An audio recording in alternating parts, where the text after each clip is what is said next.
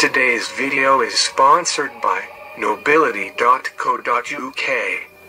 the leading company in selling legal titles in the United Kingdom. Get a 10% discount in any purchase by mentioning Death Row.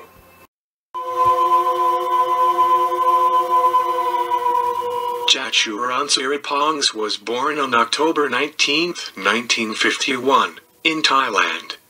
He was born into poverty and was raised in a brothel after his parents separated.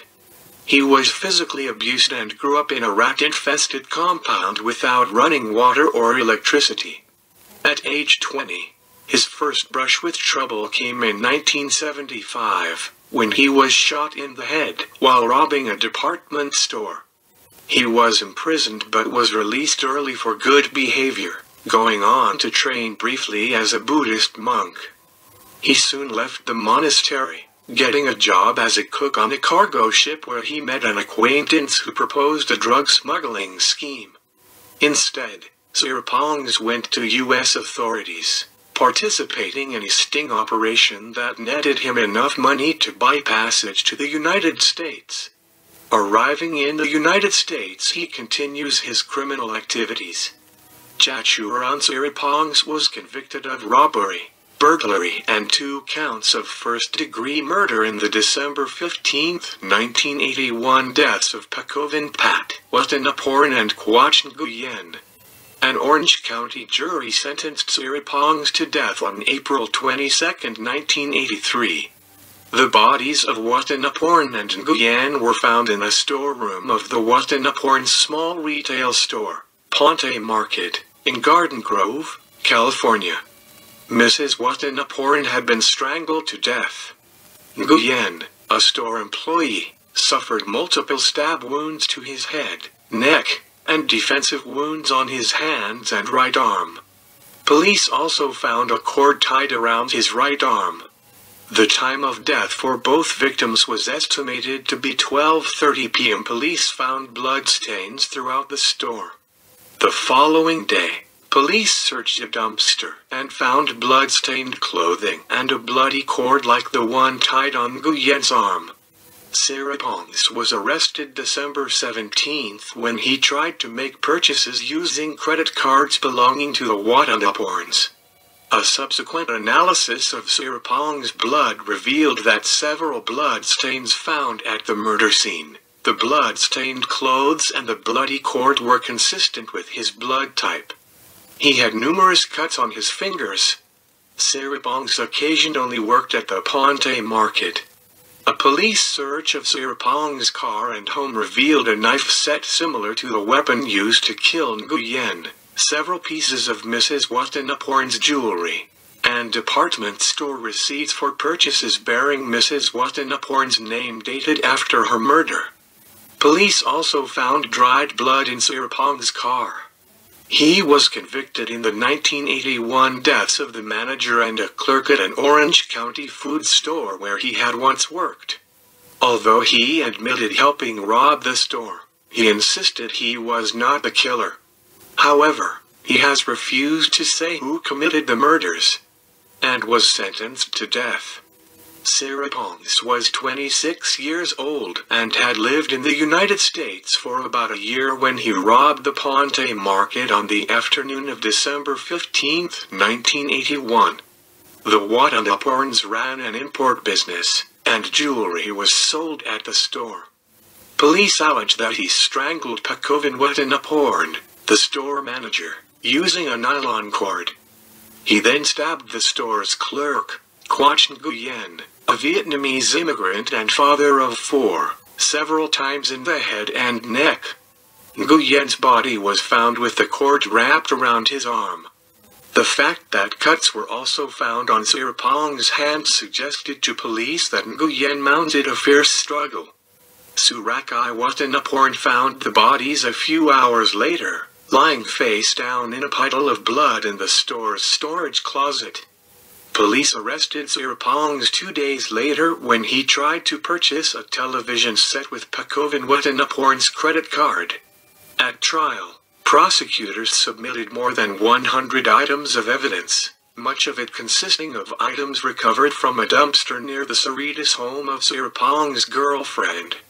They included Watanaporn's wallet and purse, a pair of blood-stained shoes found to be Siripongs' size, and a bloody kitchen knife.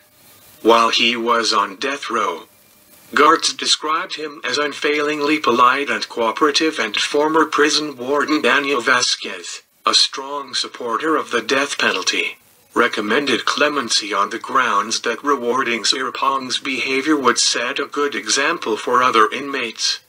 Siripongs also had drawn praise for his art, with supporters recently displaying a varied collection in Oakland. An autobiographical sketch done in pencil and called Transformation showed a young boy in big square glasses, a religious figure among lotus blossoms, a muscular man, and, finally, a skull. Before his execution, Thailand had made appeals for clemency to Secretary of State Madeleine Albright, President Clinton, and California Governor Gray Davis, but called the case an internal affair of the United States. Thailand has the death penalty and carries out executions by machine gun. Prosecutors said it was time Siripongs was punished. Siripongs has been privileged to live over 16 years since his conviction and sentence, Orange County Prosecutor Jim Tanisuki wrote in a response to the clemency petition. These are 16 years that Kwach Nguyen and Pat Watanaporn, and their respective families, have been denied. During his 16 years on death row, Siripongs won some unusual allies. Guards described him as unfailingly polite and cooperative, and former San Quentin State Prison warden Daniel Vasquez, a strong supporter of the death penalty, and who presided over 2 executions, recommended clemency on the grounds that rewarding Siripongs' behavior would set a good example for other inmates. On February 9, 1999, Jaturun Siripongs was executed by lethal injection in California. Jaturun J. Siripongs didn't mouth any last words after the beige death chamber curtain opened. He didn't kick his legs or shake a fist. He never opened his eyes. And, for reasons unknown, it took him longer to die early than any other death row inmate killed by lethal injection in California. The 3 men put to death in the same way here before him died 5 minutes or less. Siripongs lasted 15 minutes. While on death row awaiting execution. Every day, Jaturun Siripongs sits or kneels alone in his San Quentin cell, tunes out the echoing clamor of the prison's death row, and quietly prays. This has been his ritual since he arrived nearly 16 years ago for the 1981 robbery and murders of a store manager and clerk in Orange County. The polite, 43-year-old native of Thailand will perform this ceremonial boon kan, a Thai Buddhist term for gratitude or obligation, as usual, but it will likely be for the last time.